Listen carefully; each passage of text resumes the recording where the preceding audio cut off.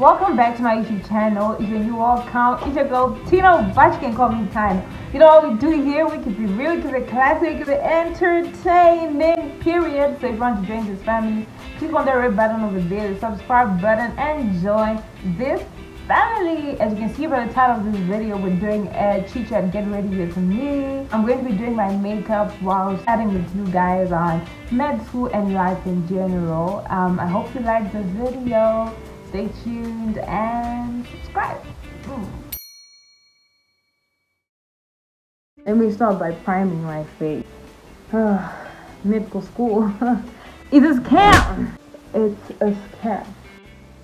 You know what? I feel like when people are giving out advice about medical school, they should really be honest and not just sugarcoat things, because people gonna die. People are gonna cry. I'm this close to crying, but we're not gonna let that happen, child. So yeah, so I'm in my first year, and you're gonna be confused because I've been in my first year for a while now. The thing is, yeah, if you don't do like 4 A levels, if you don't do physics, biology, chemistry, and math, all the 4, you don't get straight into medicine. So you have to do like pre-med, a whole year of doing that over again, all the subjects that you didn't do. So, and that's where I was at before I came to Unilas, which is Texilla. They made me do everything all over again, because I did math, biology, and chemistry. I didn't do physics. So what they do at Unilas is that you'll do physics for a whole year, just physics, or the subject you wouldn't have done, maybe bio, I don't know, but it takes a lot to do everything all over again for a whole year. So I was in first year, still am in first year. So when I came to the University of Lusaka, I did the bridging program. It's still pre-med. Yeah, confusing. So like most schools in Zambia have pre-med. The pre-med program goes for a year, but at the University of Lusaka it's a year and 6 months. So the 1 year is for like natural sciences, the biology, chemistry, math, and physics, and the 6 months is where you do medical terminologies, biochemistry, history of medicine, and what's the other subjects? Those are the 4 subjects I was doing last semester, on top of the 1 year I had done at Texilla. So I'm officially now an MBCHB student, and the transition was quite rough. Let me do my eyebrows and I'll come back. This is my first semester as an MBCHB student, and let me tell you, the transition has been tough. Like, adapting from doing 4 courses to doing 7, but if I break them down, they're almost 10, is a lot. It's a lot. I used to like go to school from 9 to 11, but now I leave school around 5 p.m. or even later, and I'm just like, when does it end? When does it end? The work is a lot. It's a lot, and if I say a lot, I'm not even joking. It's really, really bulky, and I wasn't prepared for that, because I just thought it's just going to be like pre-med times 3, or well, it is pre-med times 5, I think, or 20. I just thought it was just going to be like pre-med for the rest of the 5 years, but child, no. Med school is a lot of work. There's a lot of things. It's hard in the sense that there's a lot to do. It's not hard in the sense that it's difficult or you just can't, navigate your way through it. Well, yeah, some do struggle to navigate through the huge workload. Some do struggle to go through the huge workload, and I guess that's how it's difficult. It's difficult in the sense that there's a lot to do and no time at all. So you really have to be reading a lot. When I used to watch videos on YouTube about med students saying they study from like 6 to 8 hours a day, I was just like, Is everything okay? I just thought, people exaggerate, but let me tell you, nah. They are telling the truth. They are telling the truth. If you don't study for like a minimum, I think the minimum is like 3-4 hours a day, um, then you are a genius because you're gonna fail. You learn different courses every single day. So if you pile up the work, you die.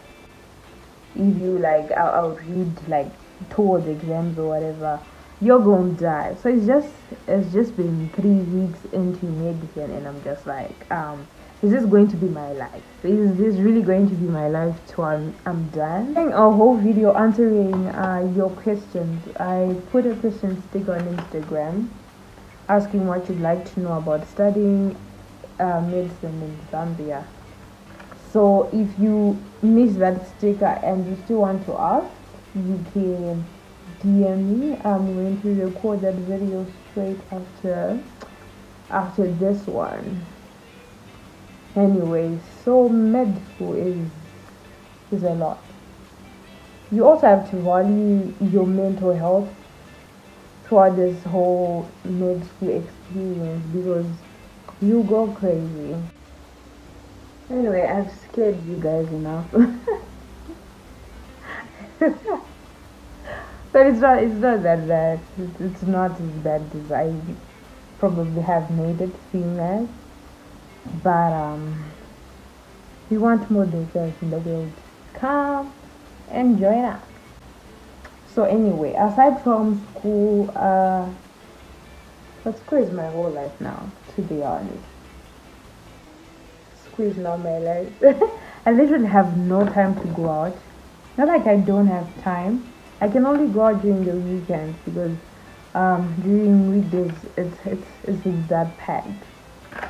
Anyway, I want to thank you guys for the support. Those who watch, share, and comment. Your comments and your love doesn't go unnoticed. I like to appreciate you guys. Continue doing what you do because it encourages us to continue putting out content. It's just nice. People say, like your content, like your vibes. I mean, it warms my heart. It really warms my heart. Thank you for the support, the in-day support. Thank you so much. I feel like my contour is a bit too low today. But, yeah. I need to finish my makeup, because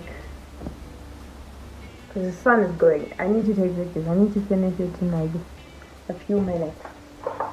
I'm going to rush through this. These past 2 years flew by so quickly. I couldn't even keep up. 1 minute it was 2019, the next minute 2022. I'm wondering, how did we get here? How did we get here? You notice how young people are just dying.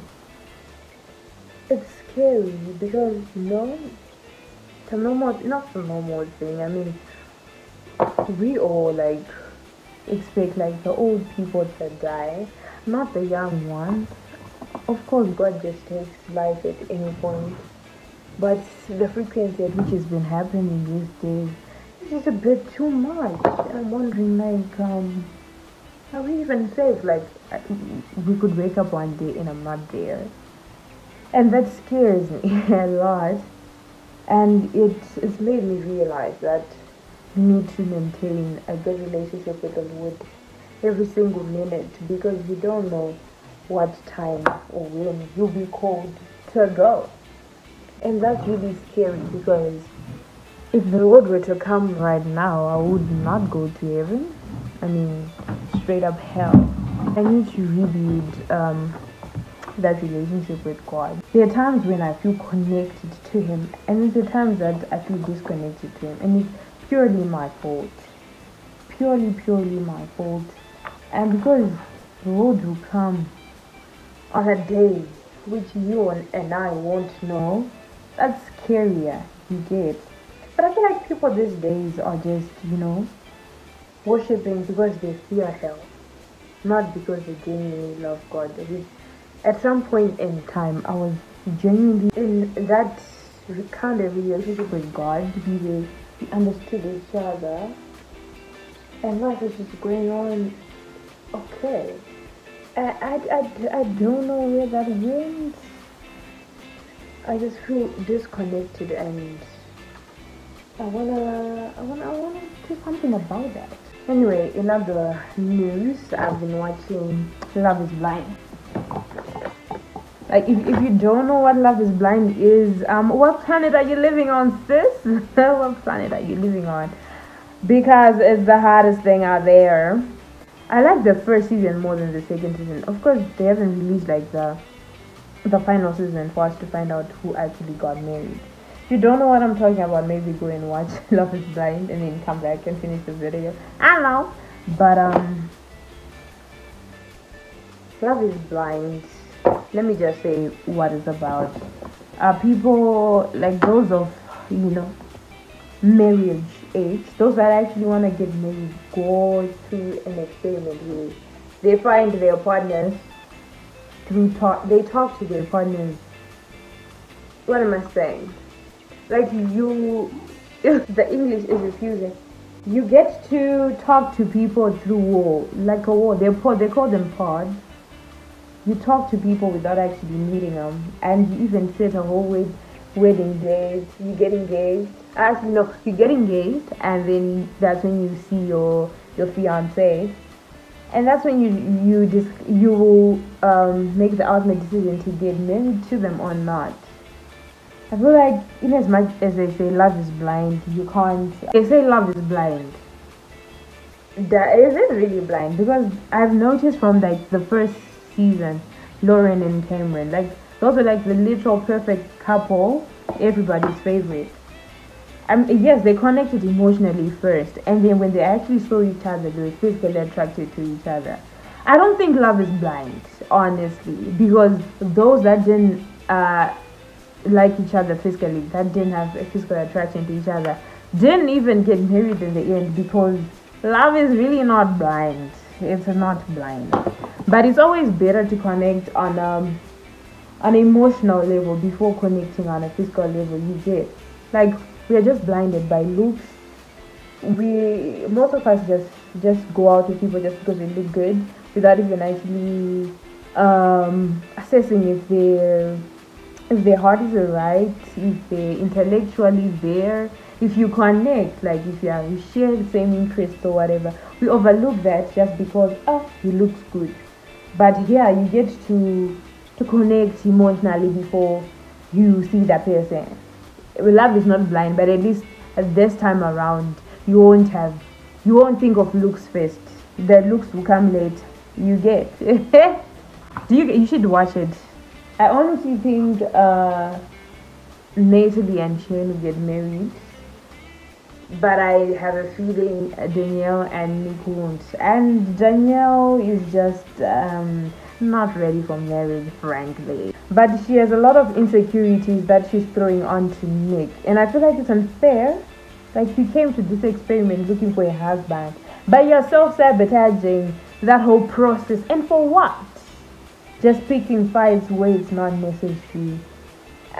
Who's ready? Who's made for that? Like, Nick is just an understanding husband, fiance, and I feel like he deserves better. And it's not Danielle, because that marriage will not last. But if they did get married, then good for them. But we'll find out if it really worked out.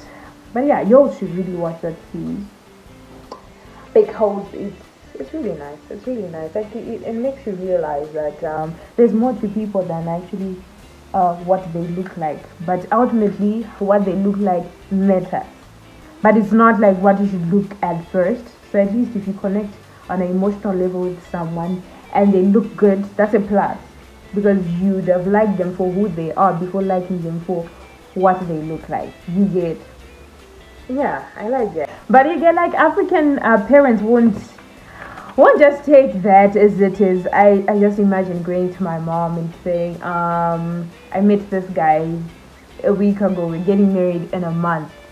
She's just going to be like, are you crazy?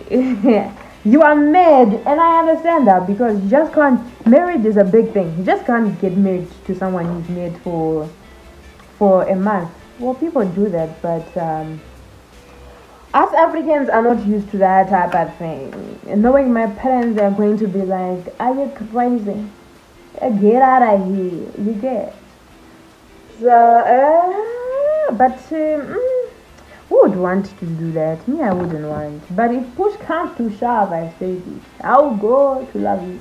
To love is blind. Anyway, I really should finish this makeup look because that's time is saying goodbye, and I need pictures for the gram. So let me come back when I'm actually done with the face beat. Yeah, so this is the finished look, guys. I hope you liked this video. If you did, thumbs it up, like it, share, and subscribe if you haven't already, so that you join the family. Like, you here, I know you like it here, so you might as well join the family. Anyway, until my next video, sending love and light.